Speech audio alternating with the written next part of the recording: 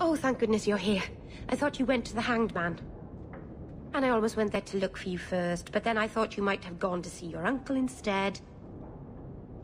And I'm rambling, aren't I? I don't mind. You're adorable when you're flustered. After you left, I couldn't stop thinking about Paul and the mirror and everything that's happened. I wonder if I've made a mistake leaving the Dalish. Who could pass up life in Kirkwall, the city of sunshine and butterflies? I suppose if I hadn't left my people, I never would have met you. If you were Dalish, my people would have a kingdom by now. And half of Thedas would be attacking us. So maybe things worked out for the best. Does it bother you that I'm human? No, I'm not saying I'd change you for... I'm making things worse, aren't I? I'm one of the Elven. I'm supposed to preserve who we are, and if I... There are reasons that it's bad to... Is it warm in here? Elgonon. I'll stop talking now. I guess I'll postpone making myself more elfy. Oh, I don't know. You'd look handsome with pointy ears. Not that you don't now. The Keeper, my whole clan will object if we... Not that they can possibly hate me anymore, I suppose. Their disapproval is a small price to pay for being with you.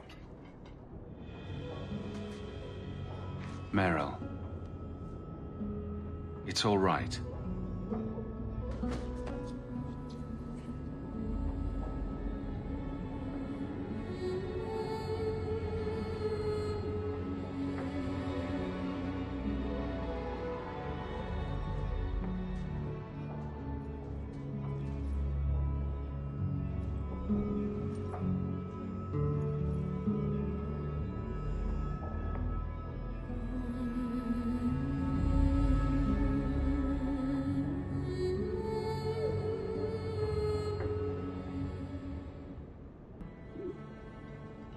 What happens now?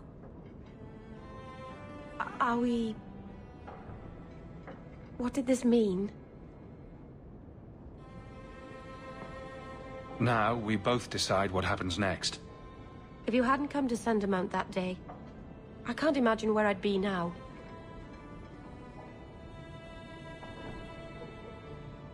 I love you. I probably shouldn't have said that, should I? I always say the stupidest things.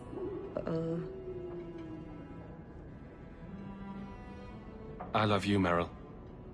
Actually, I was going to suggest you move in with me. Here? In Hightown? The rich, fancy part of the city with no rats in it. And you? With an elf. Malvenon. You really are crazy, aren't you? If you're not afraid, then neither am I.